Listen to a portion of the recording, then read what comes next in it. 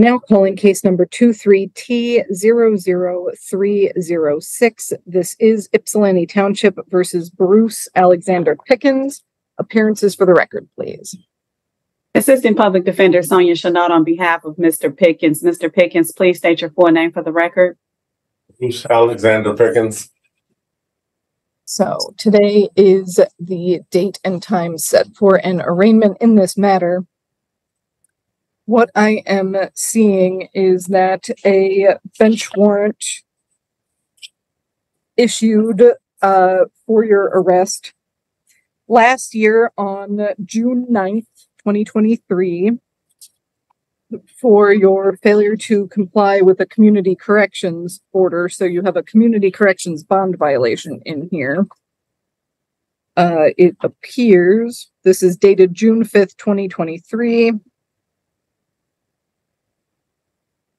It appears that you never reported to community corrections at all.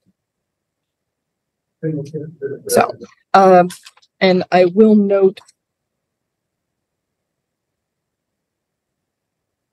that in the interim, it appears that you were just arraigned over the weekend. Yes, ma'am.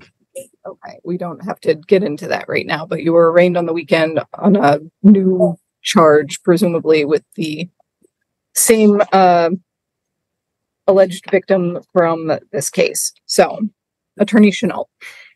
Thank you, Your Honor. We stand muted to the charges and regarding bond. I did have the opportunity to speak with my client regarding this matter. My client is 41 years old. He is gainfully employed at Michael's Hobbies and Crafts store. I did discuss the bond conditions with him. I do believe he will comply going forward and appear for subsequent court hearings. Therefore, we are asking for a personal bond or, in the alternative, a low cash bond. Thank you. Okay, at this time, the court will set the bond violation hearing and pre-trial date June 12th, 2024. That will be at 10 a.m. over Zoom before Judge Washington. Well, I guess it's safe to say I don't have a job anymore. That's not my problem right now.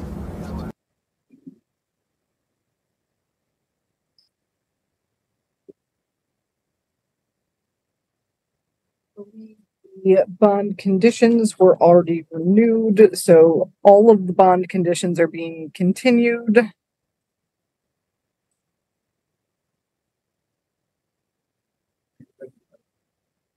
And at this time, the court will set bond in the amount of $50,000. 10% is allowed. Oh, God.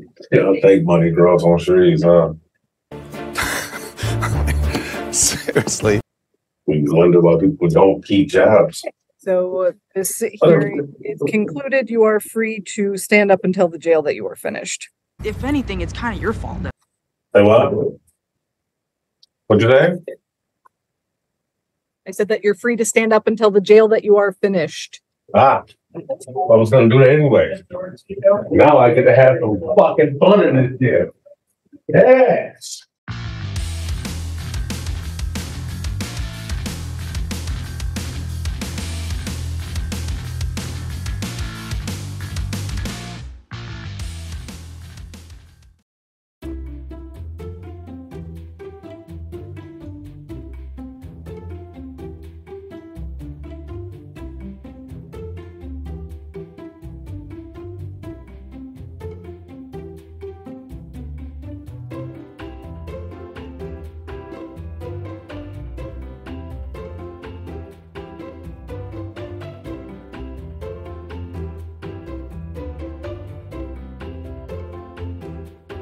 Okay.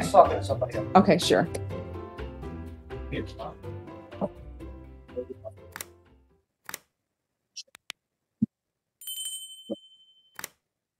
Janessa Salazar. Yes. Court is calling 2024 CR 3821, State of Texas versus Janessa Lynette Salazar. Could I have parties announced for the record for the state? Defense. Greg Desmarais. And are you Ms. Salazar? Yes, ma'am. Counsel, have you received all the discovery? Did you review it with your client? I did, and I have, Judge. Court will find that the state is in compliance with discovery. Ms. Salazar, did you review the document entitled True Bill of Indictment with your attorney? Did you understand it? Yes, ma'am, I did. Counsel, do you waive the reading of the indictment? We do, Your Honor. State, are you proceeding on the indictment as presented? We are, Your Honor. Did you review the document entitled Application for Community Supervision with your attorney? Did you understand it and sign it? Yes, ma'am. Did you review the document entitled Court Admonishments with your attorney? Did you understand it? Yes, ma'am. And did you sign it in all the appropriate places? Yes, ma'am. Did you understand you're charged with the offense of theft under $2,500 enhanced? Yes, ma'am. That's a state jail felony. Range of punishment is anywhere from 180 days up to 2 years in the state jail facility and up to a $10,000 fine. I did. Yes, ma'am. If you have a plea with the state, the court does not have to follow your plea. If for any reason the court does not follow your plea and gives you more than you bargained for, the fact that you entered a plea will not be used against you and you will be allowed to withdraw your plea. Did you understand? Yes, ma'am. Did you understand you have a right to jury trial, a right for you or your attorney to cross-examine and confront any witnesses the state would call in the right to remain silent? Did you understand by entering this plea, you were giving up those rights? And did you intend to give up those rights and enter into a plea in this case? Counsel, has your client been able to provide you with any defenses? Yes, ma'am. Do you believe she has a rational as well as a factual understanding of the charges against her? I believe she does, Judge. Do you believe she's currently competent and was legally sane at the time of the offense? I do, Your Ms. Salazar, has anyone threatened you, coerced you, or placed you in fear to get you to enter the plea? No, ma'am. Anyone promised you anything other than the plea? No, ma'am. Are you satisfied with the way you've been represented? Absolutely. Yes, ma'am. Are you a U.S. citizen? Yes, ma'am. Court will find that defendant has knowingly and voluntarily waived her rights to jury trial. Did you review the plea bargain page with your attorney? Did you understand it? I did. Yes, ma'am.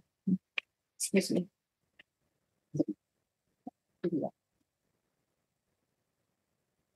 All right. According to the plea, punishment is to be assessed at 2 years in the state jail facility. There is a $1,500 fine. State recommends community supervision. They're taking in consideration cause number 729,758. Did you understand that to be the plea? Yes, ma'am. Defense? Yes, ma'am. State? Yes, Your Honor. Did you review the waiver of appeal paragraph with your attorney? Did you understand it? Did you sign it in both places? Did you understand by signing that you're waiving your right to appeal? The only items that can be appealed are written pretrial motions that have been filed, heard, and ruled upon by the court. Did you understand? Yes, ma'am. Counsel, have there been any such motions? No, Your Honor. Outside the agreement, the state is requesting that your community supervision be for a term of 2 years.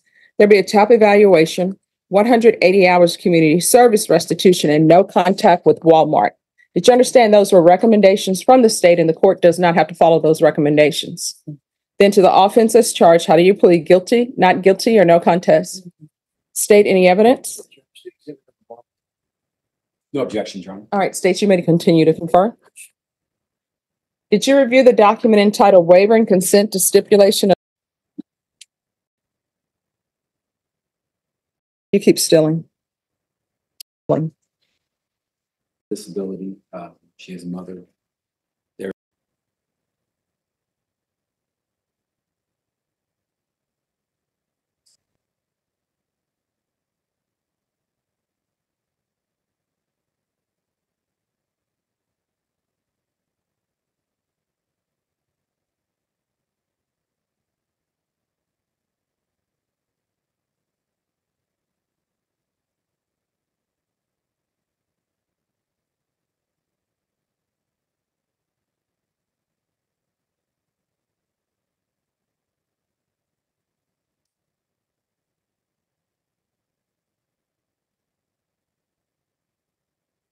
After reviewing state's exhibits 1 and attachments, the court will find there is sufficient evidence to find you guilty and the court will find you guilty. Are you proceeding with sentencing? Yes, Your Honor. Anything you wish to say on behalf of your client? You're my client, Judge. Is on disability. She is a mother. There's very humble in this case. Nothing that she has even tried to minimize or she understands her role in this and she wants to complete her probation successfully. All right, what are you on disability for? I had back and mental. My back and I had surgery and for mental. I had bipolar and Exactly. Yeah, anxiety, depression. All right. Why do you keep stealing? There wasn't any reason for it. I didn't have the money. I'm sorry, I what? didn't have the money and I shouldn't have done it. It was a Halloween outfit for my son. Okay, so I There's no can't reason. understand what you're There saying. was no reason at all. No reason. All right. So why? If there's no reason whatsoever, then why are you stealing? Don't have a good answer. There's no good reason for it at all. I mean, well, there has to be a reason because you had to. I looked at the items and the items are not all in one location. So you have to walk around Walmart. Mm. And I think everybody may be familiar with the layout of Walmart. Crayons are not on the same aisle as eyeliner. Eyeliner is usually in the health and beauty department. So I'm trying to figure out, why are you stealing? And this is not the first time. Mm. So what's going on with you that you feel the need to take what does not belong to you? I didn't have the money. So why is it when you don't have the money, your go-to is, let me steal it? And it's not even a stealing of food. Eyeliner. What does that have to do with anything? That it was one of the items, correct? I'm sorry.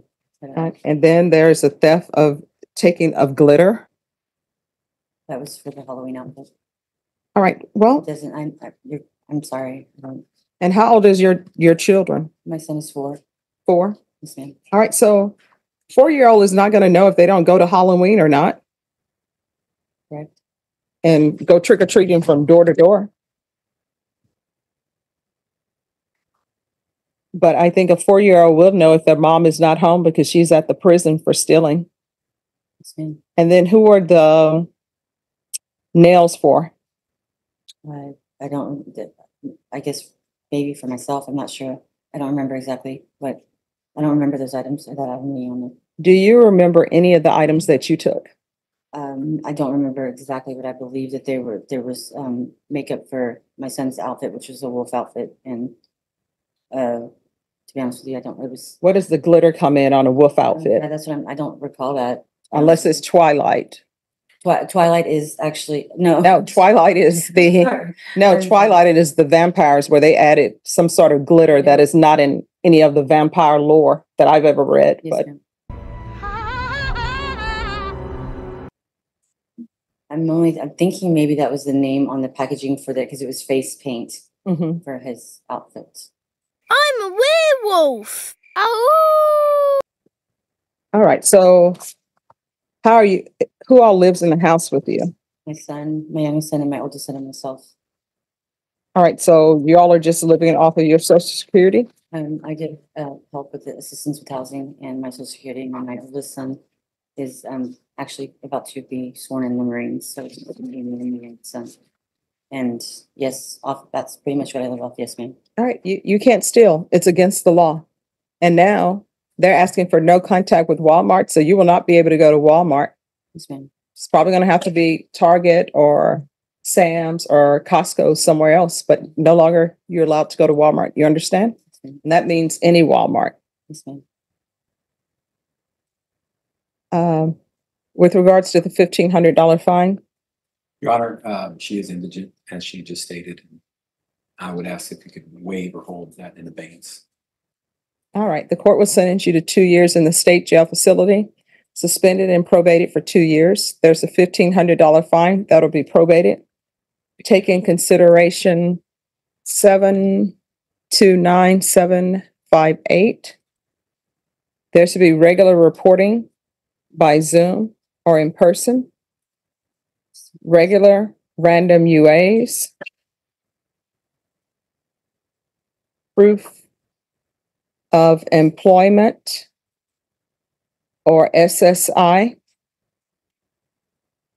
within 30 days.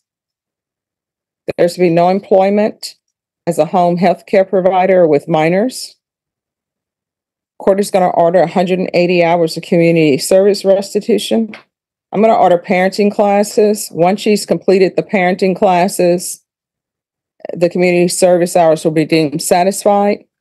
There's to be no contact with Walmart.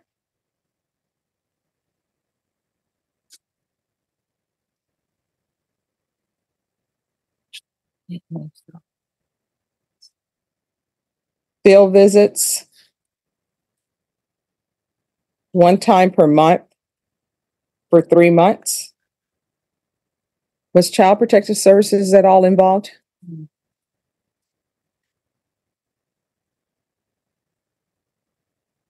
We can do a MIC evaluation out of custody. Yes, ma'am. All right. And then the system is down, but normally for a state jail felony, the court costs will probably run about 300 to, I'll say, 380. Yes. If for some reason she's unable to pay that, you'll just have to submit a letter. Yes, ma'am. Okay. Probation, is there anything else she needs? Is there anything else you need from the court to be successful? Thank you. You're welcome. Did you review the document entitled Trial Court Certification of Defendant's Rights to Appeal with your attorney? Did you understand it? Yes, ma'am. And did you sign it? Yes, ma'am. Because this is a plea bargain agreement, because I followed your plea bargain agreement, and because you waived your right to appeal, you do not have the court's permission to appeal. Because this is a felony conviction, you're not allowed to own or possess any weapons or ammunition. If you have a question over what a weapon or ammunition is, you'll need to speak to an attorney. You understand? Yes, ma'am. All right, we can go off the record. Here's the thing. When you want things, you got to work for them. If you don't have any money for it, you would probably be shocked. Sometimes you go up to somebody and you say, hey, I don't have any money. I'm on SSI, or this is what's going on in my life. I'm trying to make a costume for my son. Somebody in Walmart probably would have said, oh, this is $10. Here you go. I'll pay for it. I've seen people do that all the time. But now what you've done is you set yourself back, because now you have to do all of this. You're so stupid. And you don't understand. It appears that you don't understand. You're not allowed to steal. I would have ordered a course for you, but I'm going to give you the course now. Don't take what doesn't belong to you. Period. And then there's a criminal trespass. I believe that's the criminal trespass as it relates maybe to Walmart. Here's the thing. When you have something that's a criminal trespass and people tell you you're not allowed back here, don't go. If you do go to a location and the owner asks you to leave, leave. That's your 2 courses that I'm giving you. Do you understand? I do. In this court, to be successful on probation, communication is key. If there's an issue, let your probation officer know. If you feel as though they're not addressing it, you can always come back to the court. Yes, ma'am. All right. Good luck to you. Thank you. You're welcome. Thank you. All right. You're welcome. Who is Ramanique Quarles?